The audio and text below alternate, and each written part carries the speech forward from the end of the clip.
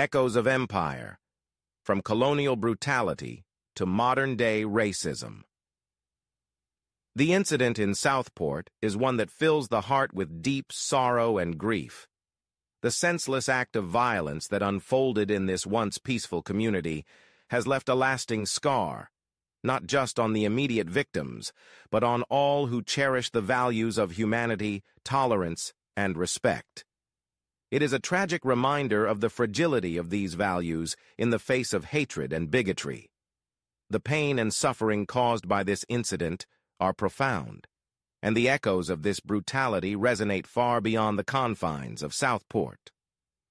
This act has shaken the very foundation of what it means to live in a society that prides itself on justice and equality, forcing us to confront the uncomfortable truth that such hatred still exists among us.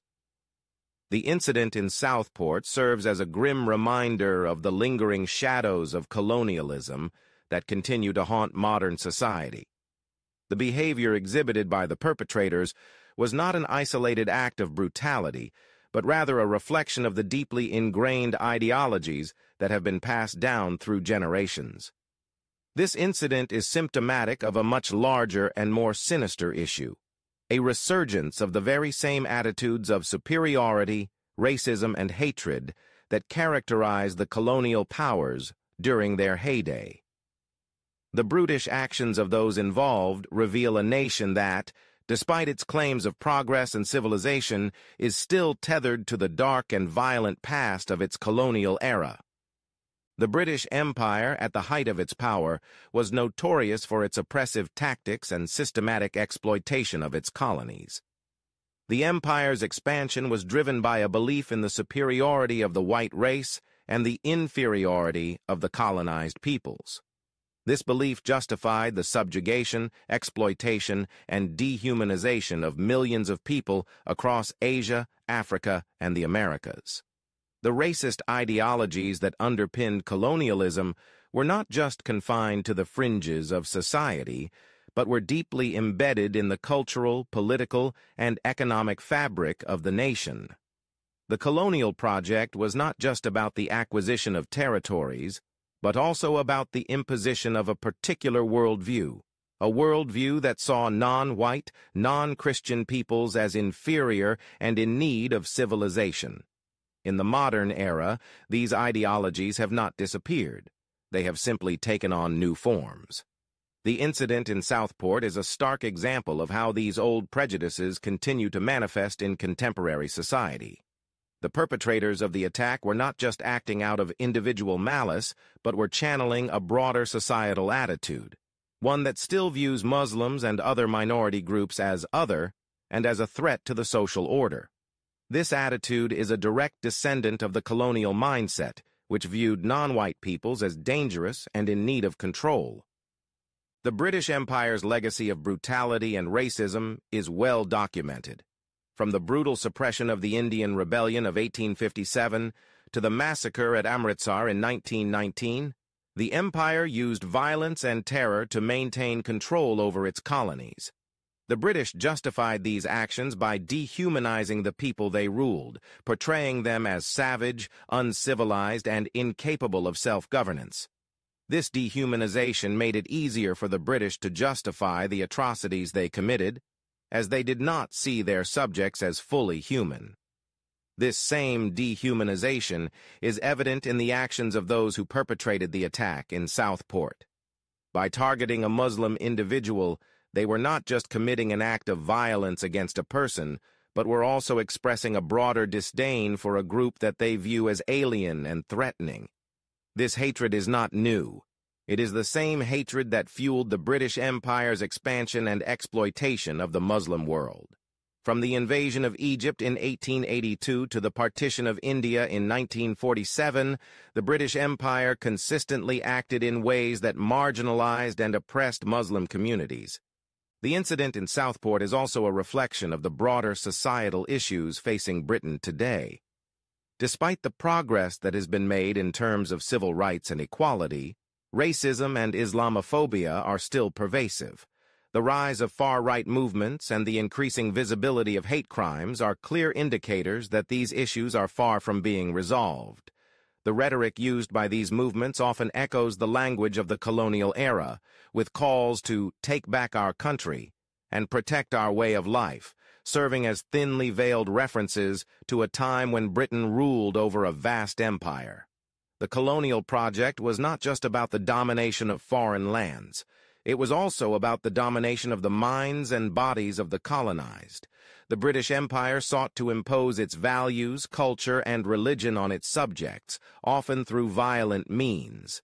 This cultural imperialism was justified by the belief that the British were bringing civilization to the savage peoples of the world. However, the reality was that this so-called civilization was built on a foundation of violence, exploitation, and racism. The incident in Southport is a reminder that these same attitudes are still present in British society today. The resurgence of these colonial attitudes is not just a problem for Britain, it is a global issue.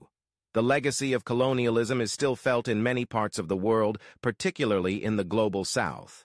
The economic and social inequalities that were created during the colonial period continue to persist, and the ideologies that justified colonialism are still used to justify oppression and exploitation today. The incident in Southport is a reminder that the fight against racism and hatred is far from over, and that the legacies of colonialism must be confronted and dismantled. The British Empire's history of brutality and racism is not something that can be easily forgotten or ignored. The actions of the perpetrators in Southport are a stark reminder that these attitudes are still very much alive in British society. The colonial mindset that justified the subjugation and exploitation of millions of people across the globe has not disappeared. It has simply adapted to the modern world.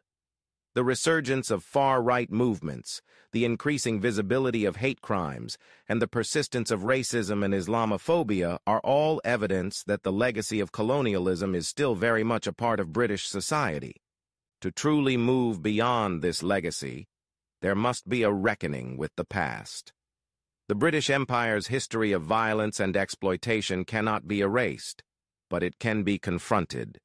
This means acknowledging the atrocities that were committed in the name of empire and recognizing the ways in which these actions continue to shape contemporary society.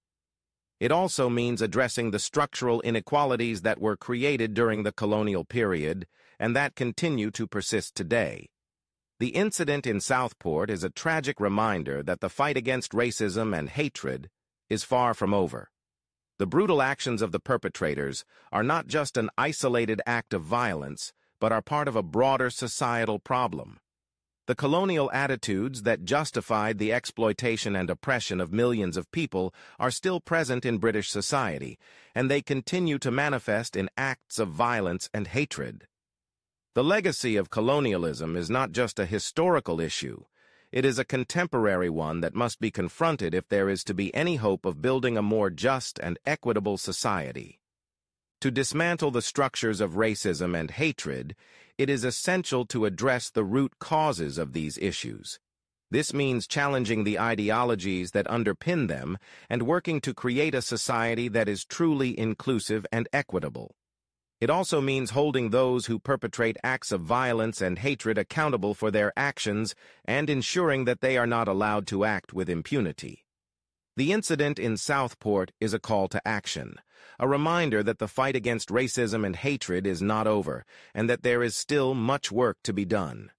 In conclusion, the incident in Southport is a stark reminder of the ways in which the legacy of colonialism continues to shape contemporary society. The brutish actions of those involved are not just an isolated incident, but are part of a broader societal problem. The racist and Islamophobic attitudes that were used to justify the British Empire's expansion and exploitation of the Muslim world are still present in British society today. The fight against these attitudes is far from over, and it is essential that we confront the legacy of colonialism if we are to build a more just and equitable society.